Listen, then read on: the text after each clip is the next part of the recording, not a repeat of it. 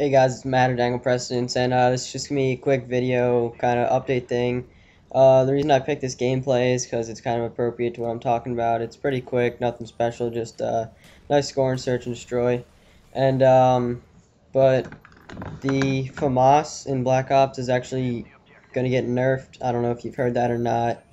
So it's kind of a sad day if you actually still like Black Ops and if you still use the Famas.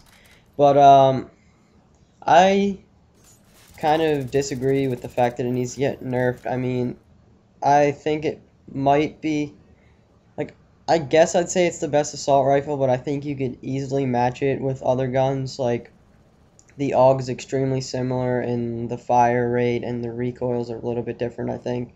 So the AUG is basically the same, and I actually think the Galil is a one of the best guns in the game because I think it's more accurate than most of the other assault rifles, including the FAMAS, and I think it is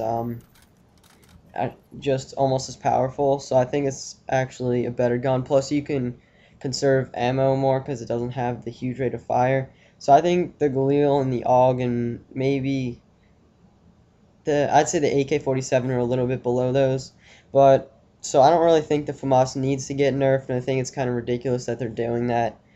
Now they're going way too far to try to balance all the guns in the game, and now like they've already nerfed the 74U, and now they're nerfing the FAMAS, and I'm sure they've nerfed a couple other things, but like now, like this game's already slow enough as it is. Like you don't need guns to take even longer to kill people than they already do, and I think that's just making it ridiculously boring and just kind of unfair. But what I've heard is what they're gonna do. They're gonna take out, or they, because basically right now how it is, the FAMAS kind of like it kind of hip sprays like that of a submachine gun. So they're supposedly making it, I don't know, maybe a wider spread of hip fire, or they're making it harder to hip fire basically. And then I think they might be putting a little bit more recoil on it or slowing the rate of fire, something like that. I don't know. There's a couple of different things that I've heard. I'm not sure how many of those things are true, or I don't know if they're reducing the power of it. Maybe just the